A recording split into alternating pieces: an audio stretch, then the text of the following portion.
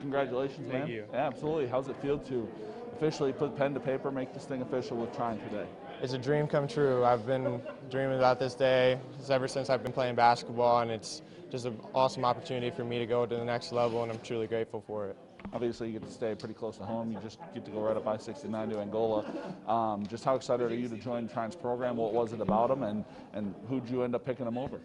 I mean, it is close to home. My parents get to come, and a lot of my friends that are around here can come watch me. And just all the schools that recruited me, Trine was a big influence on me, and they showed their love for me, and I found the right fit for me.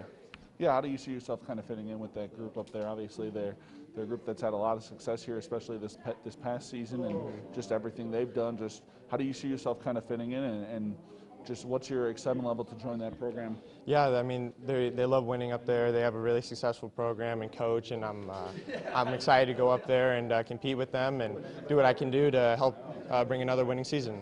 Yeah, how do you see yourself kind of fitting in? What is it that you feel like you bring to the team and can ultimately help them out on the court? I feel like I can bring versatility. I can play the shooting guard and the point guard, whatever I need to do, and I feel like I can defend a lot of positions as well. So just do what they need me to do offensively and defensively as a combo guard.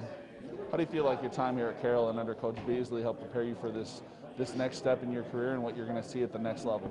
Coach Beasley's done a great job with me, and the whole coaching staff just getting me ready for college and what to expect going in, and just to embrace the grind and continue to get better. And I'm truly grateful for him, and I believe he's prepared me for the next level.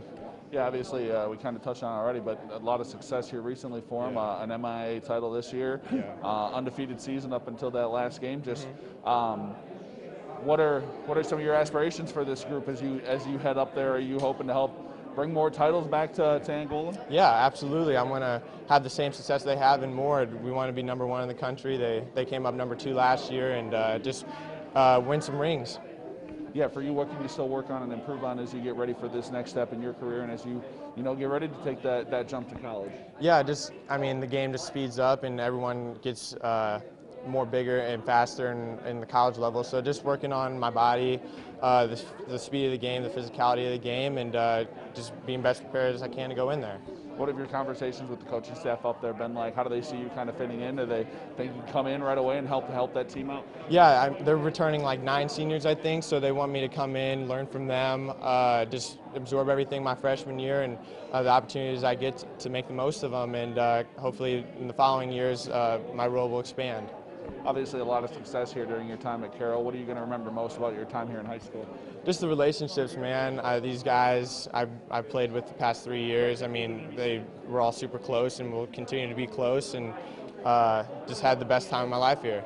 Perfect. And any idea what you plan on studying just yet? I'm going to major in business.